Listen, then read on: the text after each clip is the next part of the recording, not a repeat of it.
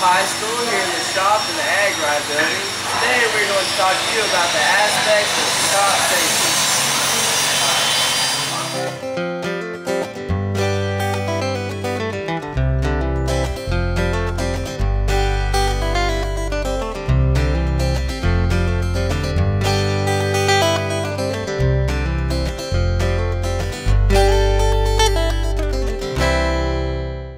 There are two major mistakes. First off is safety procedures and safety glasses. Probably the number one problem though is simple horseplay. Pushing, shoving, kicking.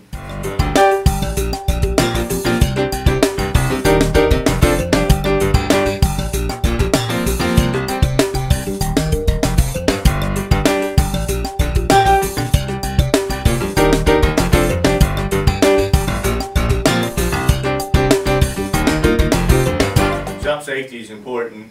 We don't want injuries, number one. There are some things that could cause serious injury, possibly even death. So it's a major issue with students and trying to teach them how to use the shop.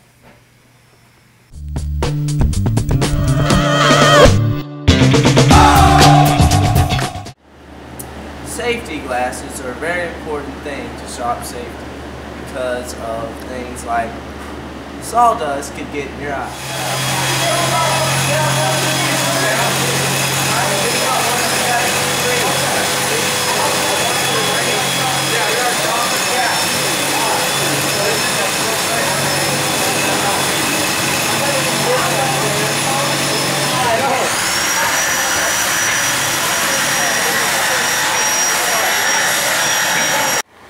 It is very important to keep long hair out of the equipment for fear it might get stuck as you work on your project.